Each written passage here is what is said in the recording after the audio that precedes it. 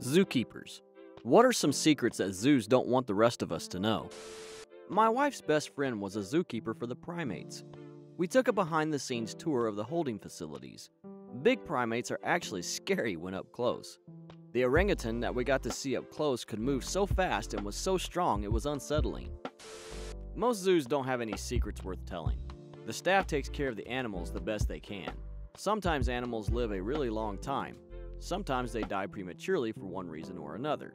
When premature deaths happen, zookeepers take it really hard.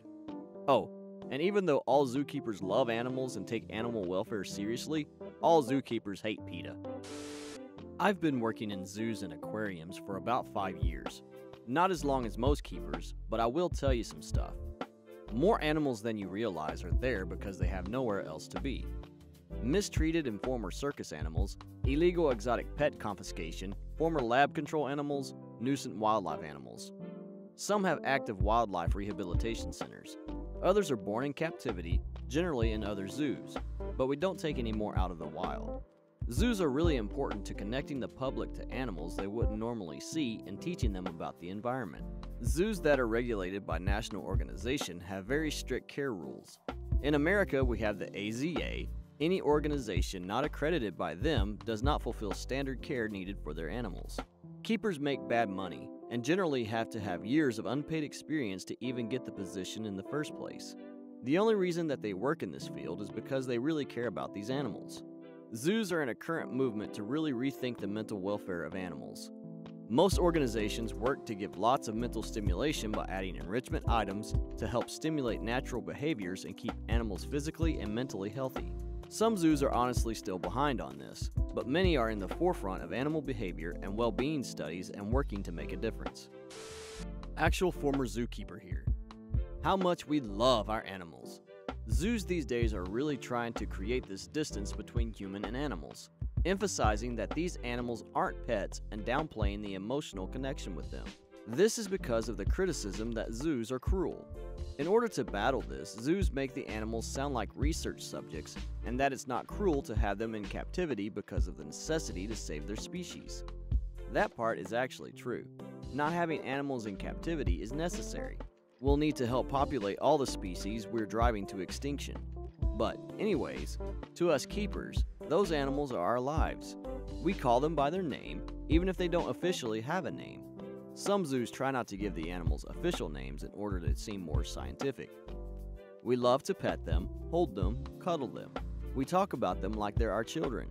If you get a group of zookeepers together, we will gab about our animals just like old ladies at the nursing home talk about their grandbabies. Keeper 1. I've been hand-raising Muffin the serval kitten. She's learning how to be on a leash. Keeper 2. You must be so proud. Ralph the elephant got an infection last week and we were so scared, but he's doing okay. Keeper 3. We shifted the tropical birds from one enclosure to the other, and now they're all turned around. So I've been going in each day to show them where their food is. That's almost word for word a conversation I once had at the lunch table. Zookeepers care so much about our animals. To clarify, that doesn't mean we advocate for exotic pets. We definitely don't, seeing as many of our animals came from horrible homes where they were owned as pets. We care about the conservation of these animals as well. We know that zoos are essential on multiple levels. As a final note, there are huge powerful organizations regulating zoos to make sure the animals are happy and healthy. If you made this question hoping to reveal something cruel or sad, you probably won't find it. 2 that I haven't seen mentioned. A lot of safety fences are based on guesses and have changed dramatically over the years. Zoos keep careful track of how far animals can jump and then adjust their fences based on what other zoos see. When one annoyed tiger jumps across a 33-foot moat or over a 16-foot fence, everyone adjusts things.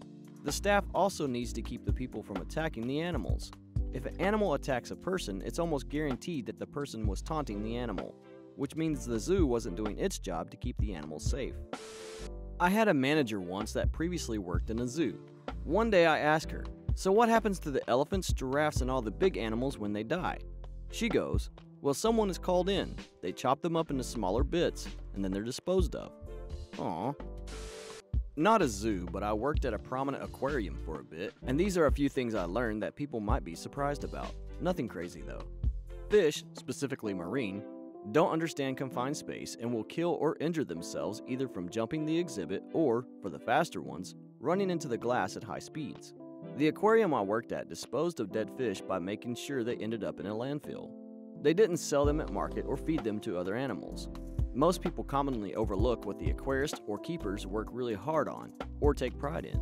Sure, the general public may think the local colorful fish species is amazing and deserves all the attention, but the algae behind that fish is of a species that's never done well in aquariums before and has never been displayed in this area.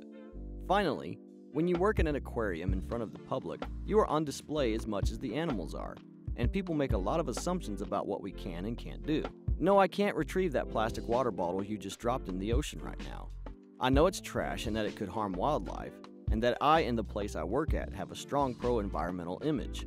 I just have a safety position right now watching over 2 of my coworkers who are in the water, and I can't and won't abandon my position. Sorry. But I don't want anyone to take this as an "oh, my job sucked," never work in an aquarium or zoo.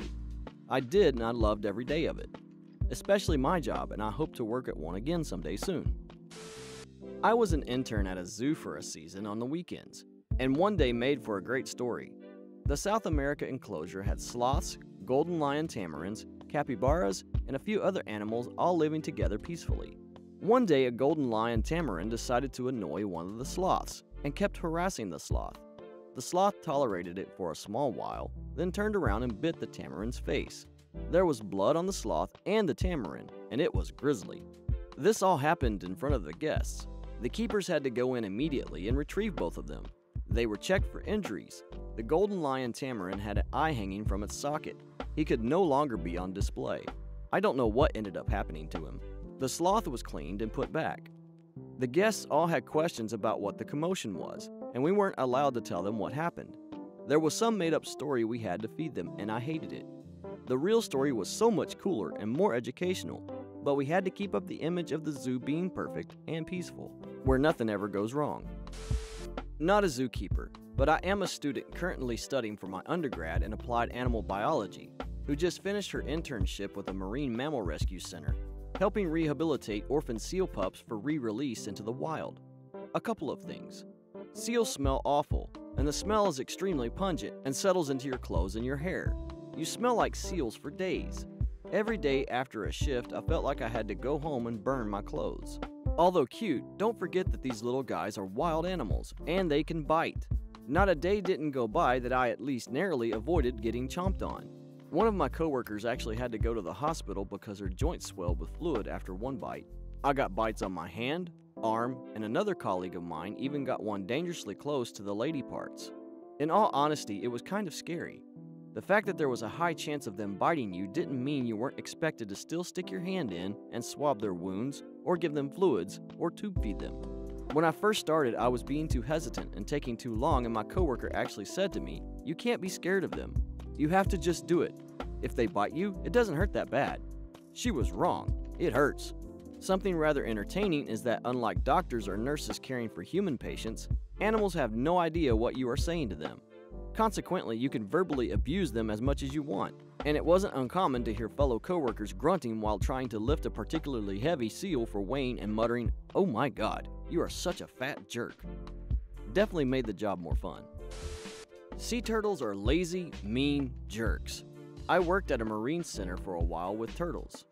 When feeding them, if you don't put the food directly in their mouth at an angle where it slid down their throats for them, they would let it drop and then be upset about it. You would have to skim it out of the tank and keep trying.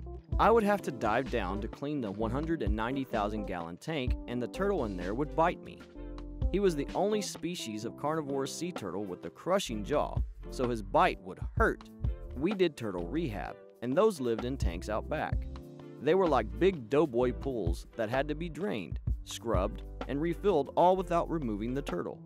This one turtle would wait until there were only a few inches of water, then float over and get suctioned down to the drain so I couldn't push the poopy water out and thus couldn't refill the tank. This is a 150-pound turtle that I can't move alone. I'm in knee-high waders, sweating in 100-degree heat with 95% humidity, and this turtle was eyeballing me knowing I couldn't do a damn thing about it. As someone that worked at the Topeka Zoo for a few years, years, we had a vet that was an idiot and overdosed quite a few animals, including one of the black leopards I took care of. Nothing like coming in at 5 in the morning and seeing one of the animals you loved dead. She was later fired after a few incidents. She sued for her job back and won. Here's another one. We had 2 male tigers. They were brothers. We sent one to Kansas City and got a female to breed with the other one. The female had a history of violence, and the male was very aggressive. For months I said they were not ready to be put together in the yard. They were kept separate, one inside and one outside at all times. The first day they let them out together in public, big party to celebrate this, the male killed the female in front of the public. That was when I decided to quit and walked away from being a zookeeper. Now I work on cars. A different visitor will shout, "I like to move it," at the lemurs at least 20 times a day. It isn't amusing or original. There is a large fridge filled with dead animals somewhere in the zoo. There is also an equally large incinerator. A fight will break out between the chimps most days. They're vicious. Most zoos list the species they keep on their website. Check it before you visit to avoid disappointment. The amount of people who will complain about the lack of certain animals is unreal. We train the animals as best we can, but if you can't see something, there's nothing we can do to convince it out for you. Growing up, we had a kangaroo escape from the circus. It was on the news at noon, and the location was about 2 miles from us. Me and my sister were outside playing in a field, lots of weeds, and suddenly the roo jumped over my sister and took off. We called the cops and they recovered it alive about a mile down the road.